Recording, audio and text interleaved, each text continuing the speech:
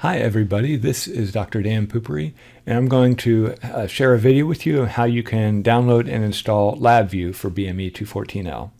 Now I made this video before, and some things have changed, and some of the newer versions of LabVIEW actually don't work really well with our ELVIS board, so we're going to install an older version. And so what I'm going to do is kind of splice my old video together with some new video, so if it seems choppy, that's why I'm like splicing things together. But we're basically going to follow the instructions that we have on our download and install website. So LabVIEW is free for us, so we can go and click on this website and we'll take you straight to the ENGR Direct site where it has the National Instruments. So the first thing is that we are going to install it on a Windows machine. Even if you have a Mac, we can't install LabVIEW on the Mac because we need to interface with the external hardware, and you can't do that on the Mac with this LabVIEW.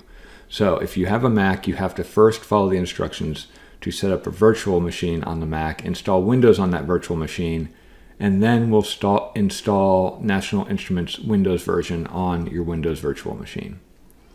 Okay, so what you have to do then is create a login with National Instruments. I already have one, so I'm not going to do that, but you basically will use your UTexas email to create a login, and then we're going to go to the download site.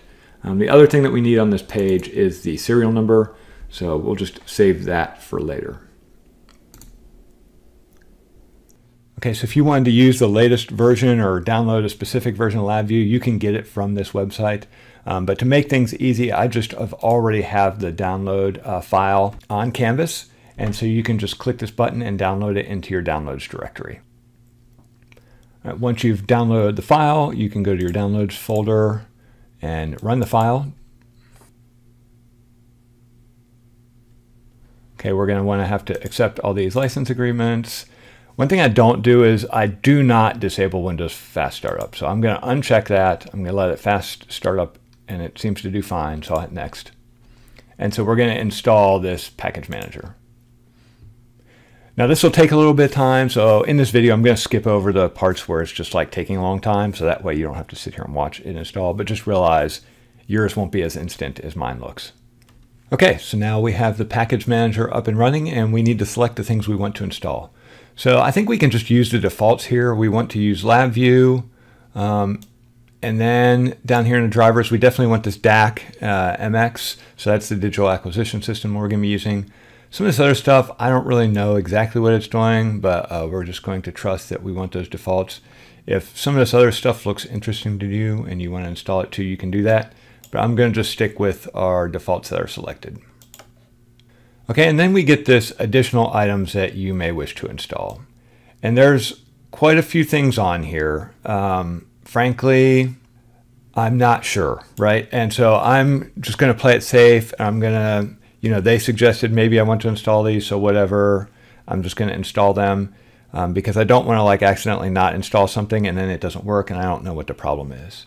So it's more stuff to install and it'll take more time, but I think this is a safer route just to leave it all selected.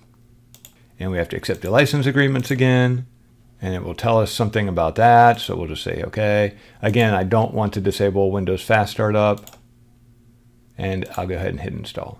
Okay, so again, this will take a really long time, so I'll go ahead and stop the video here and just let it to install, and then I'll pick up when it's done. Okay, so it's pretty much done installing. It wants me to participate in this program. I'm going to say cancel because I don't think I can select no. And so then it's asking me if I want it to check for updates, and I hate programs that are continually checking for updates, so I'm going to say no. If you want to, you can say yes, but I'm going to say no. All right, so now we have to actually activate the product. And so this is a little weird and a little different because I'm actually already logged in. So it might have asked you to log in at this point, so you should log in. I'm logged in and I've already actually inserted license into my account. So it's like it already thinks 8 licenses are there. But for you guys, what you're going to do is instead of check my account for licenses, you're going to do this drop down and enter serial number. Okay, and then there's all these blanks here. And what you're going to want to do is take the serial number from this ENGR Direct website. It gives you a serial number. It says after installation, when activating, key above for all fields. So that means you just want to copy and paste that serial number into all these blank fields. And it said, don't worry if some failed, as long as you get one to work, you'll be okay. Okay, and then I'll hit activate on this. And so mine says invalid serial number. And so I think some of these has invalid serial number, but like I said, I already activated these before. And so my products are actually activated. So I'm just gonna hit cancel on this and it's gonna be fine. When you all do the activation, you'll get something that looks a little bit different, but something will activate. And so as long as one of those versions succeed, which I think it will, then you'll be fine. And so after that, we have to go ahead and do a reboot. So I'm going to reboot my computer and I'll pick up the video from there.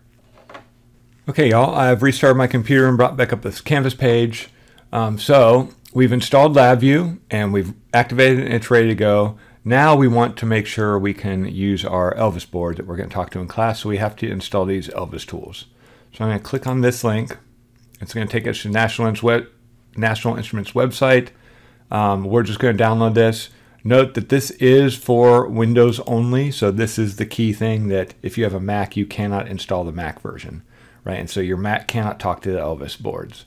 So this is where you'd have to use Parallels or Boot Camp or something and install Windows on that so that you can download and install this software. So I'm going to go ahead and download, and we can go ahead and run it.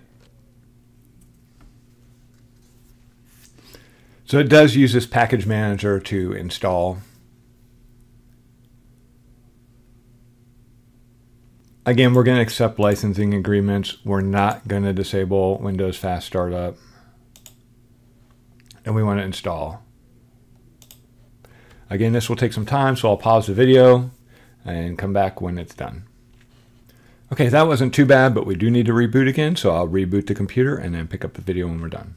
All right, so we've just rebooted. If you made it this far, you've installed LabVIEW, you've installed the ELVIS tools, and everything should be great. So the way you can check it out, if you go to your Start menu and you just type in like ELVIS, it'll show the ELVIS instrument launcher, so you can bring that up. And it'll bring up all these tools, and so you can start any one of these tools up that you want. We can also look to start LabVIEW, so I'll check LabVIEW. Okay, and what you want to do when you start LabVIEW is you're going to create a new project. And it says choose a starting point, and you're always just want to do a blank VI. That's the best way to do that. And so you hit finish. It'll bring up the front panel and the block diagram. The only other thing I'd check just to make sure in your block diagram is if you right click, it brings up everything you can insert into your block diagram. And if you go to measurement IO, this NI DAC MX, and you have this DAC assistant, right? That's the thing we're going to use to read our data. So if you got that, you're in pretty good shape.